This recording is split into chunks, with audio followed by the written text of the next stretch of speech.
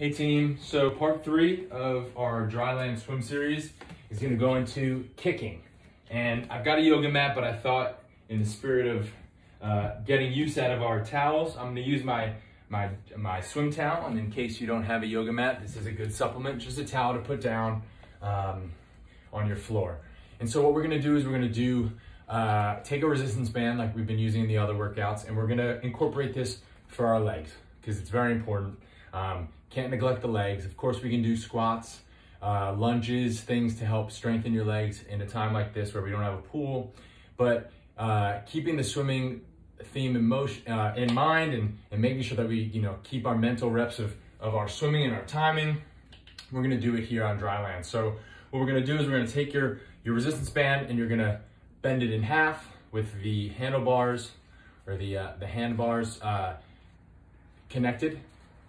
We're gonna take we're sitting down with our legs out in front of us, and we're going to start and put the band in the front of our shins, and then behind right underneath our calves, we're going to wedge the handlebar and the bungee to create that circle.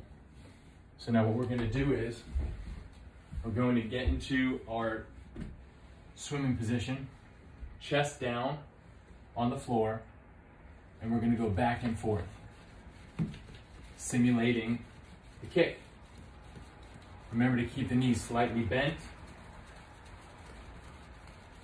Getting that extension, you can slow it up just to get that burn in your quads and your calves. Speed it back up.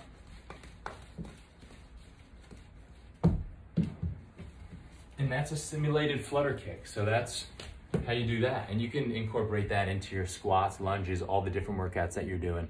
So give that a shot and let me know how it goes. See you soon.